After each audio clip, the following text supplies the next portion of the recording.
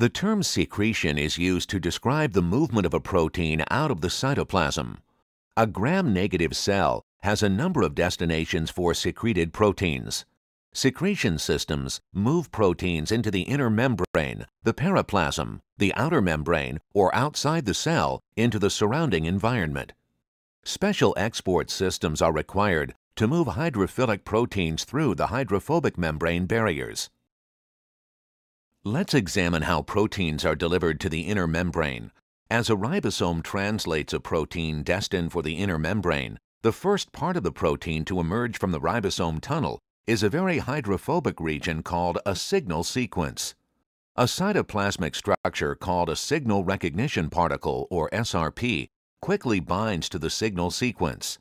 SRP, which is a complex of RNA and protein, essentially paralyzes the ribosome.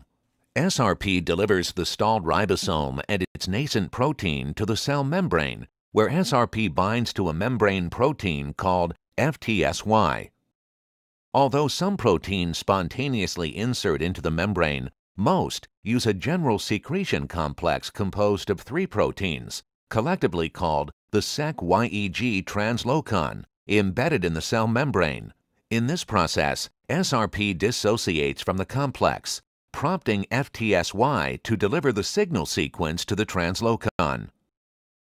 The newly made membrane protein may have many membrane-spanning regions. These hydrophobic regions, 20 to 25 amino acids in length, are important because they're compatible with the hydrophobicity of the membrane itself. The hydrophobic regions move laterally out of the complex and into the membrane.